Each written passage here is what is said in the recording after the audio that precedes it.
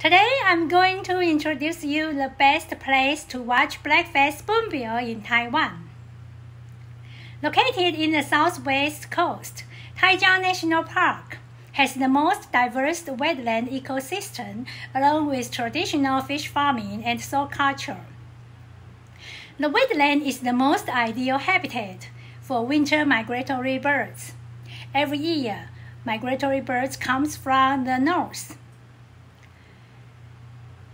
The most notable species is black-faced spoonbill. As one of the endangered species, more than 40% of black-faced spoonbill come to Taijiang National Park for wintering. At the end of the autumn after harvest, fishermen lower the water in the fishing ponds to have the bottom exposed to the sun for sterilization. The non-economic small fishes will always remain in the shallow water. It's not only the food for winter visitors, but also provides a rich ecological environment.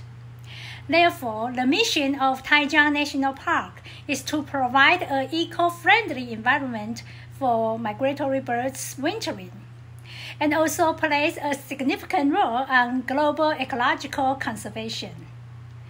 The black-faced spoonbill got its name by its black face and the flat, spoon-like long beak.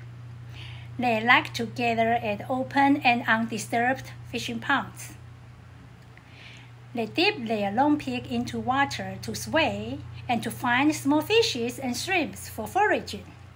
When they fly or forage, their elegant posture makes them known as black-faced dancers. Taijiang National Park also provides a pavilion equipped with telescope for bird watching and a volunteer station to serve tourists. Only with more understanding we can protect and preserve the beautiful but endangered black-faced spoonbill. Thank you. That's for today. Ciao!